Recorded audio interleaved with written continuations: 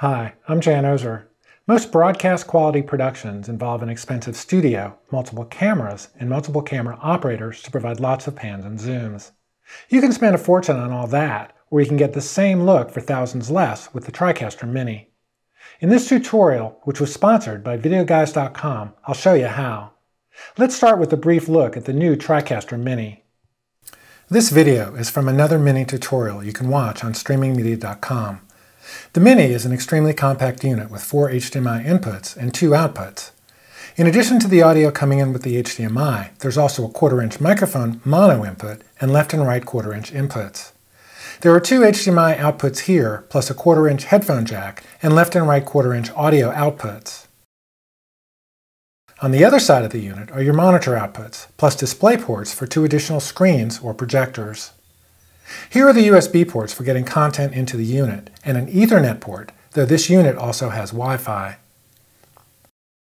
The Mini comes in 2 models, the HD4i, which includes this 7-inch LCD output monitor and 1.5 terabytes of storage, and the HD4 base configuration, with no monitor and 750 gigabytes of internal storage.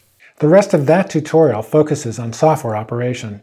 Here we'll look at how to choose and use virtual sets with the TriCaster Mini. The Mini uses the same interface as more expensive TriCaster models. Here are the inputs, here's the preview window, and here's the program window, which shows what's live at the moment. There are buttons for all inputs, including these 4 mix effect buttons, which is where we'll create the virtual set. I'll work in mix effect 1. I'll be compositing input from camera 1 here over a virtual set that I choose here. The set has room for 1 additional video within the projection screen, which I'll choose here. Here's my office where I'm actually shooting. This is a $30 green screen cloth. I've got 2 inexpensive lights on the background because it's tough to pull a clean key without them. I've got 1 key light on the subject. Let's reset the video and start from scratch.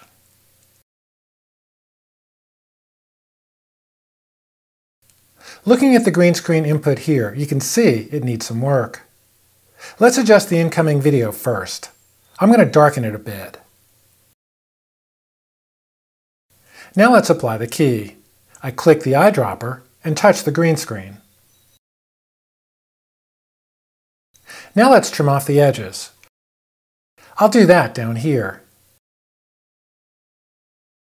First I'll trim the left side, then the right, and then the top. The key's looking pretty solid now, so let's adjust positioning. These controls adjust horizontal and vertical position. These adjust rotation, and these let me resize the image. If you want some help with positioning, you can use these guides.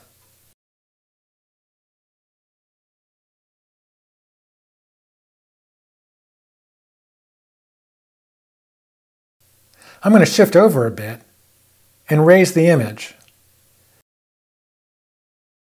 and make the image a bit larger.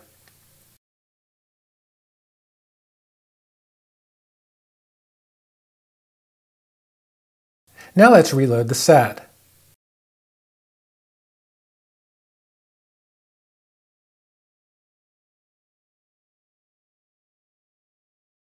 And make some final adjustments within the set itself.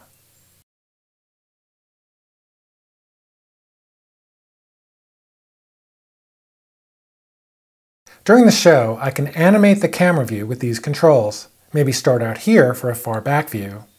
Zoom into the 2-shot to start the video. And zoom in here for a serious look.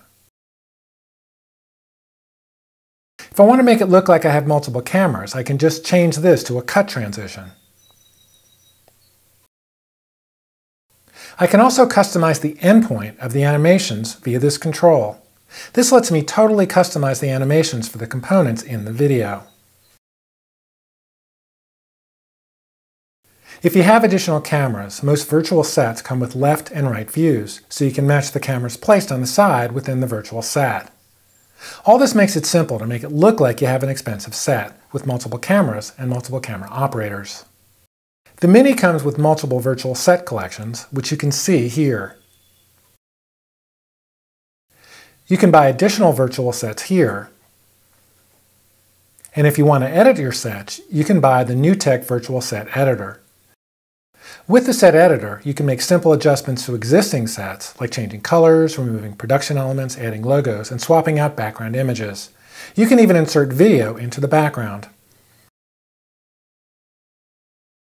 You can choose which video elements to add to a set and where to place them, and how to animate the camera motion.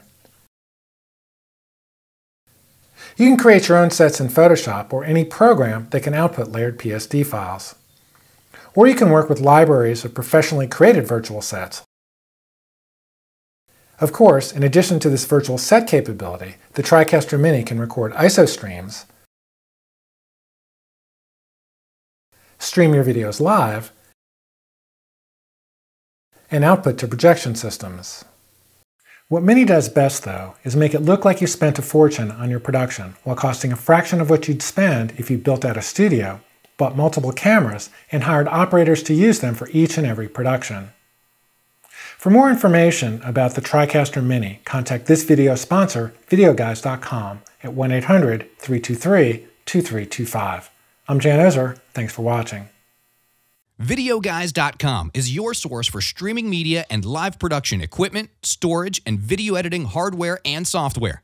We have specialized in video editing and production for more than 25 years, and our technicians are available to answer your questions and help you find the best solution for your needs and budget.